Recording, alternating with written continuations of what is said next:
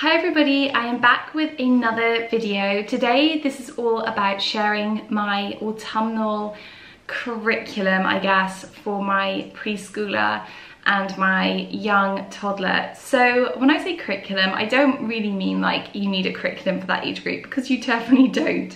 I think daily activities, daily chores, walks and that kind of thing are pretty much all that young children need, just lots of love and doing.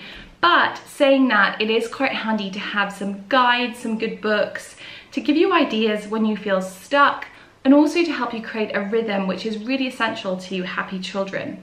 So I thought I would share some of the books and things that I am using to kind of create our own rhythm this coming season. Now, my eldest son is 3.5, so he was due to go to preschool, but I decided not to send him for health reasons. I just felt like it was safer keeping him at home at this time and just see how it goes. So these are the books and things that I have found that are really great at creating what I feel are the important things for him to learn about, and yeah.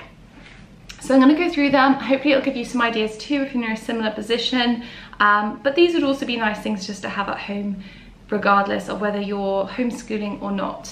So the first thing I wanted to show you are nursery rhymes. So I've got a new version of this nursery rhyme book. It's the Mother Hubbard, it's the Mother Goose one, and it's really nice, but this is an old one we have as well, which has really beautiful drawings in it. You can see there.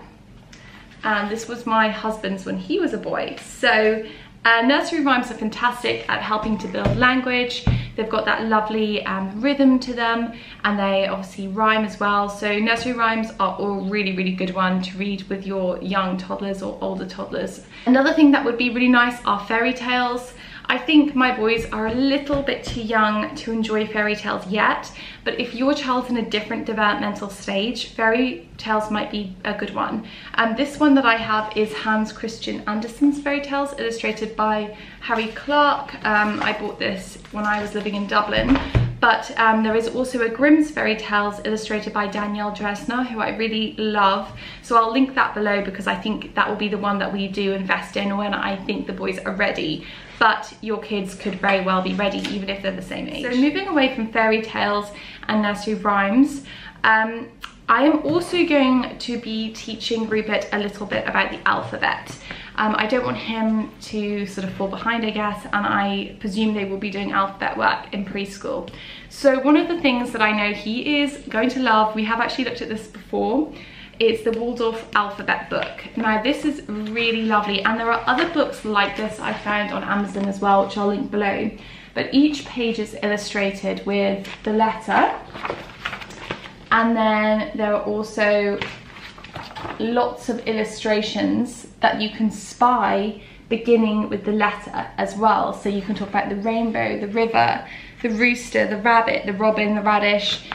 So this is, I think, a really good book for those young kids that love to sit down and look at pictures, and then they're going to point out all the words that begin with the letter. So I think it's a really good introduction. I've also seen with the Waldorf inspired approach to education is that kids will sometimes copy the pictures out with their crayons and pencils, and that would be a nice activity too if you've got a slightly older child. Now, as part of that work, I also have invested in the Habitat Schoolhouse. They have a whole sort of pre-K kind of curriculum based around the letters of the alphabet, and I will show you one now.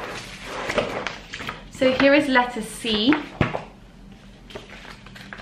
and in it they've got just like activities. They've also got like some basic counting. There's maps and things that you can colour. Look, counting again. An activity, this is cloud painting. There is a page on art study as well. So that's Claude Monet. A bit more counting. They do shape work as well. There is a study on something, and this one's on a carrot. There is a picture of a carrot in here. I've got it all mixed up, which isn't great for this video. There's also colour mixing for the letter C, so that's a fun activity. Then of course they have the letter C that you can colour in with your child, and they can trace that as well. There's a matching activity. This is the carrot in detail. There's some tracing, and then there's a letter.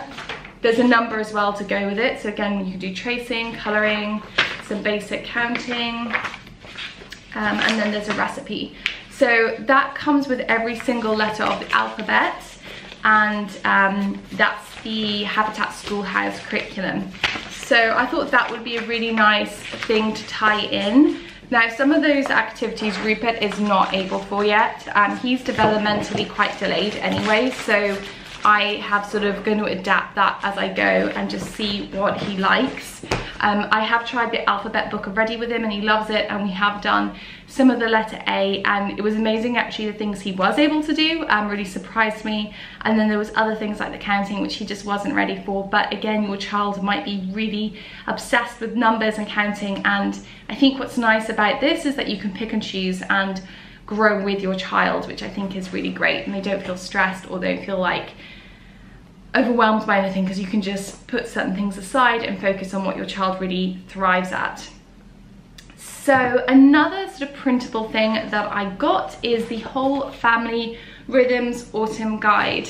This is so beautiful. I have her entire series. They're created by Megan Nielsen, I believe, and what this does is each week of the season, this is September week 1, it gives you a theme that you can work with if you wish. This is bees and honey, working hands.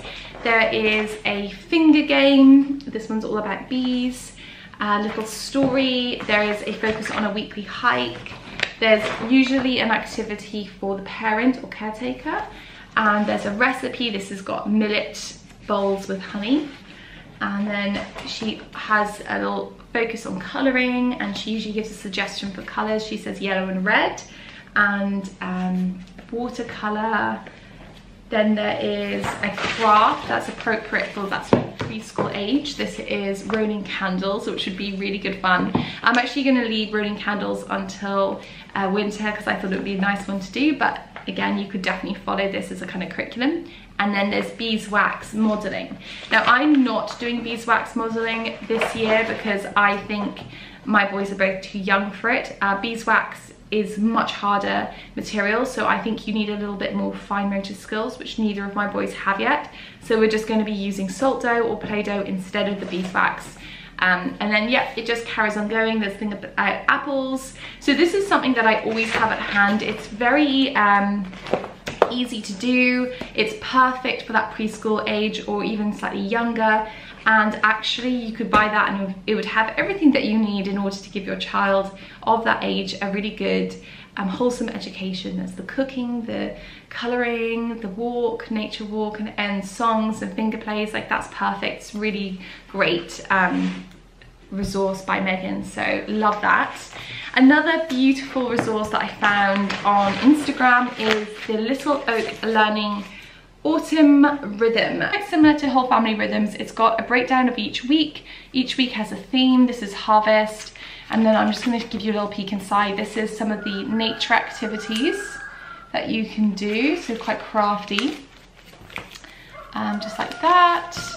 And then there's another week. Season comes with plenty of stories that you can read out with your kids. There's also these beautiful little nature theatres created out of paper, and they come with little characters. You can cut out these displays and backgrounds and create these beautiful stories, and then there are also the stories that you can read out, and there's also finger plays included and recipes. So this is what the finger plays look like. This is Incy Wincy Spider, and you can cut these out, and you can, I keep them in a folder just to keep everything together, but you could, you know, you could stick them up on the wall or whatever you like. So that is the Little Oak Learning Autumn Rhythm, which is beautiful. So, right, I've got a few more books that I'm going to show you now that also help building a rhythm. And one of the ones that I love, this is quite new to me, is The Meadowsweet Year, Volume 1 by Caroline Acworth. Now, this is a book I got probably a month ago, and I was really unsure whether to get this. I knew that it was based around creating a group. So I knew it was going to be full of group activities, and obviously that's not what I'm doing here. So I was like, oh, is this going to be worth it? But I am really, really glad that I did get it, because I am really interested in the Waldorf, Rudolf Steiner approach to education. And there is nothing like that up here where I am. So I can't really go to a group to experience it. And obviously with COVID, that's impossible anyway. So this book gave me a really good peek into what it would be like if I was sending my kids to a preschool play group that was inspired by the Steiner approach. And that was really invaluable for me, because that's kind of the rhythm and the feel I want to give my children. This book is full of beautiful pictures. And like I said before, yes, it does follow the whole day of a group, but you can completely use this for yourself. There are rhymes, finger plays, ideas for little snacks, there's stories and crafts throughout the year, and then there's a little breakdown timetable. I think it's really beautiful. I do highly recommend it if you are at all interested in Waldorf and Steiner. I think you will like this a lot. It's very, very beautiful, and lots of gorgeous photos in it too. So I do like that, and it's helped me create a rhythm too, and give me an idea of what to do with my kids. Especially actually reading it, I realized I didn't really need to do too much. You know, it's very easy to get a bit carried away and try and like give yourself so many activities to do in a day. But I think reading that, I realized simple is better and less is sometimes more. So another nice book I have that's full of activities is The Joy Journal by Laura Brand. Laura's created a great book here full of beautiful crafts, a lot of them based around nature. There's bubble painting, wild weaving, pressed flower jars, moon sand, which is a fan favorite. So plenty of sensory fun for kids in this. Laura's done such a great job. I love this. Very, very beautiful. If you haven't got yourself a copy, you need one. It's so good. Another good activity book is The Unplugged Family by Rachel Jepson Wolf. This has got lots of lovely little recipes that are all seasonal. I'll go into the autumn one: planting bulbs, creating felted acorns, a wax leaf garland, a gratitude tree, a little get together with food, lanterns. So all sorts of nice things. Slightly older children for this one, maybe 6+, but still a nice resource to have. And I've really enjoyed looking at that and getting some ideas about what I want to do with the kids for autumn. And definitely I was thinking for Halloween, I'm gonna do some costumes, probably hand make them, and get some lanterns and just have so much fun with the kids. So that's given me lots of inspiration for activities I can do around the idea of Halloween. And then I have got another book. This is another crafty book. It's called Making Peg Dolls. Now, I would have never bought something like this before I got into the whole Waldorf thing, and obviously had children. This would have not been my cup of tea at all. But I'm now at this point in my life where I think this is super cute, and I'm determined to make some very sweet little peg dolls for the boys. Peg dolls can be as simple or as complicated as you like, and I actually really like the ones that are just, I'm going to show you, like really, really simple, like these ones here. And this cute little boy's playing with, just the simple coloured ones. And I think sometimes the ones with the little, just little felt hats and stuff are very cute. I think I've marked a few here. Yeah, I really like this one, the Gnome Family, in a toadstool bag, so you can see them there. So these are just like lovely because they are homemade toys that you can give your kids, and you can actually make these with your children as well. If you've got a child that's quite crafty, they'll probably love making these. And then you've got gorgeous homemade toys that you can play with, that are really tactile and lovely and not commercial and shop bought, which I think is important. I think it's good when your kids can see you putting love and time into making toys for them, and then there's that sense of respect and also understanding of the effort that goes into making toys. Anyway, I've got 2 more books to show you before I finish up this video. These books are full of rhymes, poetry and stories for the season of autumn, but also this one is all year round. So I'll start with this one. This is new. I've literally just got this today. I'm so excited. I bought this one directly from Wynstone Press, who's the publisher, and they actually sent me a couple of postcards and a little bookmark with a quote. And I thought I'd just share that because some of you might quite like the idea of getting those, and you will if you just buy them from the publisher. This is autumn, and in it we've got loads of poems. I hope you can see all that, but for example there's one about an acorn, a farmer rose, a little witch, autumn winds, lots about wind pumpkins, farmers goblins, robins, the weather. Like, they all sound like they're going to be really good.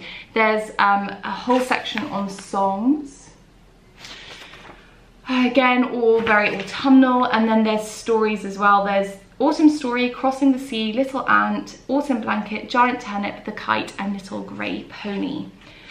So I think we'll enjoy these a lot. I was really unsure whether to get this because the reviews were very mixed on Amazon. Someone had said that they were very religious, but there is nothing religious in this, which I like personally. I didn't want a religious book.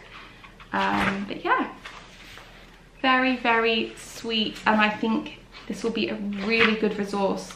There's also the sheet music for some of the songs, which is useful. I have a recorder, so sometimes I do that with the kids. It's the only instrument I can play. I can play the piano, but pretty badly. This book here is A Child's Seasonal Treasury by Betty Jones. This one is great. It has a whole section for just general all year round. There's a whole alphabet poem there, birthday verse, cleaning up, nighttime stories. Some of them have sheet music on them. There's also activities for group things, so you know, gathering in a circle and doing sort of games. And there's finger plays as well, and ideas for crafts and artwork, which is nice.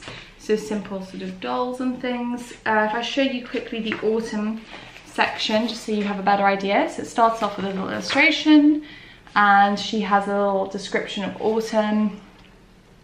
Then there's the verses and poems, and they're all really lovely. Lots of beautiful drawings in it.